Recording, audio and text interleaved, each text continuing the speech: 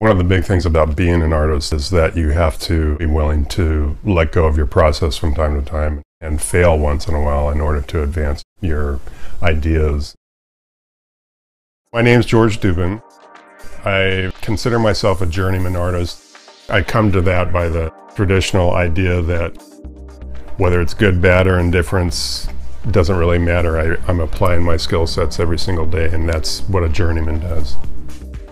I've always related painting to sculpture, to ceramics. To me, there's a thread that ties it all together. And they all have this humanist quality to it. I wanted to use a limited palette. I wanted to use colors that have an earthy quality to them. If you're interested in painting realistic flesh tones, you'll start finding those grays in there, and that's what makes it real. What I like about using people who are non-professional models is they bring their own comfort zone. Their lack of being professional models contributes a really honest piece of the puzzle to the finished painting. This piece I'm doing for this new apartment complex in Irvine is called Mercury Falling. It's a 60-foot sculpture. I chose mirror polished stainless steel as the material because I knew it would reflect everything around it, including the sky, and it would bring that sort of organic, natural quality to the project. What it looks like is if you had a big blob of liquid mercury actually on the roof of the building, and it was sort of starting to spill off the side, and it comes down and in a stream like water, and then it hits the ground and there's a big splash at the bottom.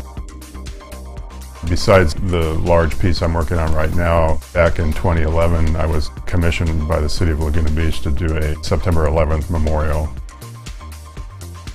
It's in Heisler Park in North Laguna, and it's accessible to anybody walking in the park. It's a beautiful setting, overlooks the ocean. I couldn't have asked for a nicer place to put it.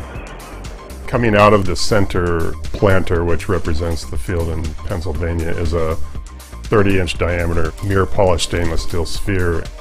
Because this is a very reflective sphere, is that as you approach the piece you see yourself in it, so you become part of the memorial, you become part of the event. The base itself is a pentagon shape. It's a representation of the Pentagon in DC. With the two I-beams, there was an American flag that was covering them when I got them. And I kept the flag, and when we were pouring the foundation, I put the flag in the foundation so it's entombed there until it isn't.